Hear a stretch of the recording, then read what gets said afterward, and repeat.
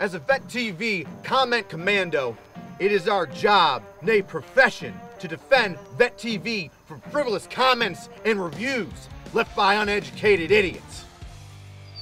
Incoming! Battle station! My severely stupid son saw some of this programming and decided to skin a cat afterwards and said he wanted to join the military. He's 17. Be careful who you show this insanely bad content to. I can't believe there are parents out there that still think that cartoons and video games are gonna turn their kids into school shooters, Miss Dahmer! Pass out!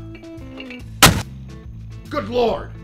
What Karen wrote this novel? I don't have time to read your failed Yelp review written by some sort of narcissist! Bring out!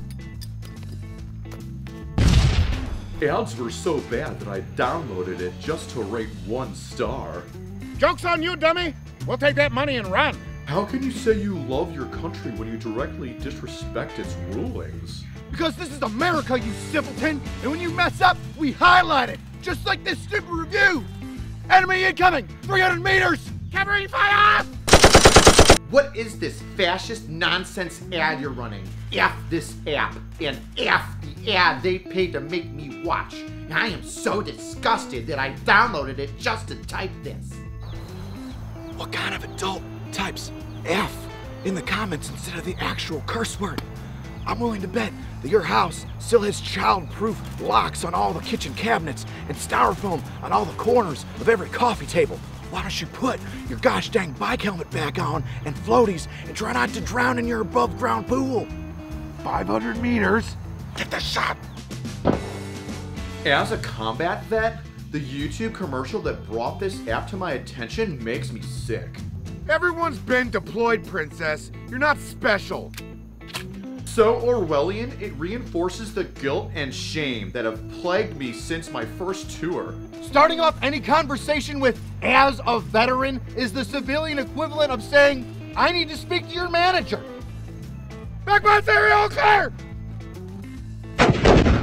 For a veteran community, you shouldn't be charging vets to watch. Non-veterans, okay, but to charge veterans isn't right. Deleted the app and won't recommend unless vets get free access. Do you even know how a business works?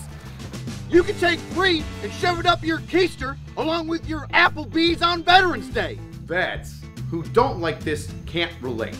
They're probably the pasty shop kids who spent their time at the Bagram PX and act panicked if someone whistles.